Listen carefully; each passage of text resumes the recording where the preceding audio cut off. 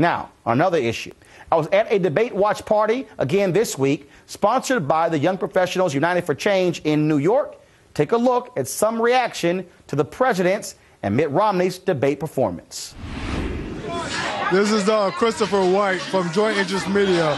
Honestly, Obama needed to step up his game, and really he did in some respects, but he had to overcome the deficit from the previous debate. But I think he did a great job. He looked them right in the face and was very honest to the American people about what his policies are, and very specifically talked about what Romney's policies were and what they were lacking. My name is Tamika Mallory, and I'm the National Executive Director for Reverend Al Sharpton's National Action Network. I thought the debate was very good. I thought the president did a good job of showing that he is willing to stand with and protect the people who need him the most. I think he did a good job of showing his record and defending his record, and also exposing the things that Mitt Romney is saying about those of us who need the president to represent us. My name is Jack Doe from Brooklyn, New York. The way I feel about the debate, I'm not a part of the 1%. So this debate definitely hit home with Obama.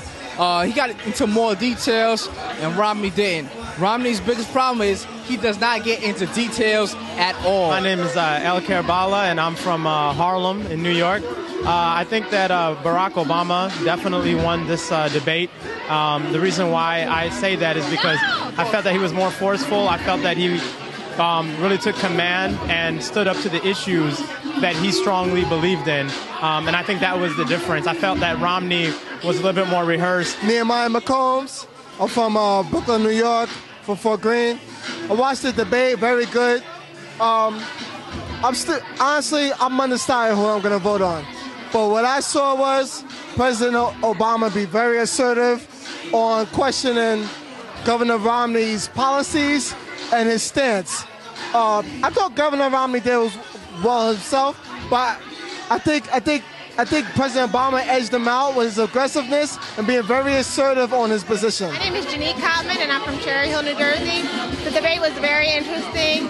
Mitt Romney came out full of lies, and Barack Obama was there to combat each and every one of them. Go Obama! All right, folks, now to a break, but up